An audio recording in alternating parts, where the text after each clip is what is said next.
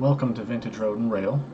I would like to thank you for joining me for the first episode of Will It Run? Oftentimes I go to train shows, local hobby shops, and even buy used locomotives off of eBay. And many times there's no way of knowing if these work or not.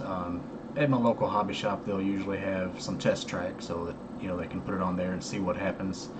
But with eBay, oftentimes the seller will tell you it's untested. They don't know if it'll run, or they'll advertise it as non-working.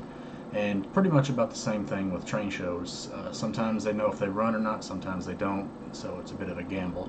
So when I get them home, I never know what's going to happen. Are they going to work, or are they just going to sit there? So I thought I'd start up a little series of quick videos of whenever I acquire one of these locomotives. Just shoot a quick video of it on the track and see if it goes or if it just sits there. So today I was at my local hobby shop called the Train Station, and I picked up a Rivarossi EMD E8. Nice looking engine, looks to be complete, but it was only $3. So I have a feeling that when I stick this on the track it's not going to run. So stay tuned and let's go over to the train table and see what happens.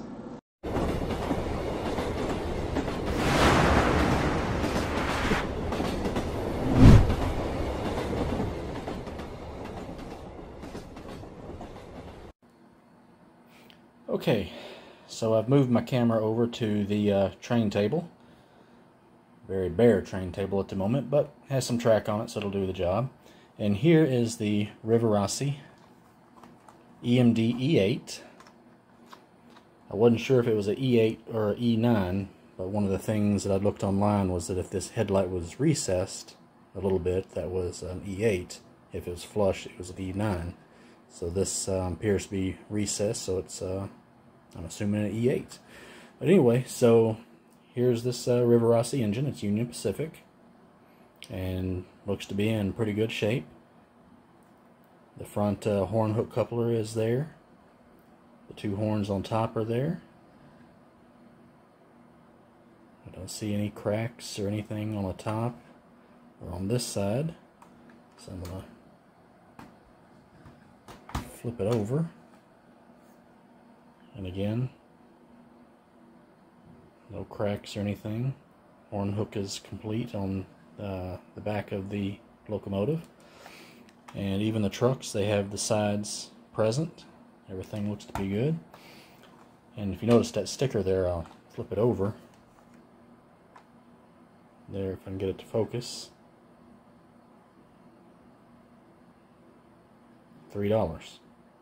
So my assumption is that it doesn't work, but let's set it on the track and see what happens. I'm going to hit pause and be right back.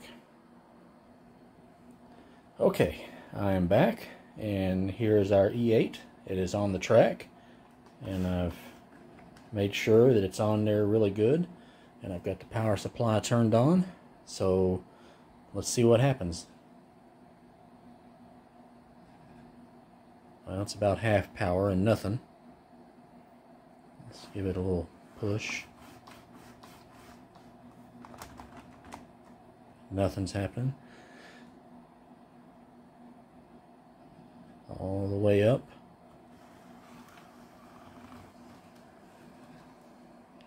And again,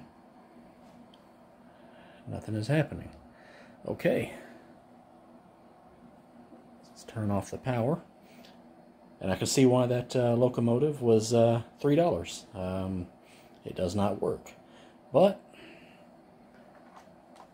looks like a couple of screws there in the bottom will take it off. So when I have a few moments, a little extra time, I'll take it apart and see what happens. Alright, well, I'd like to thank you very much for watching. And if you want to see more videos like this, please hit that like button and subscribe. And hit the notification bell so you'll be alerted as to when I put up a new video.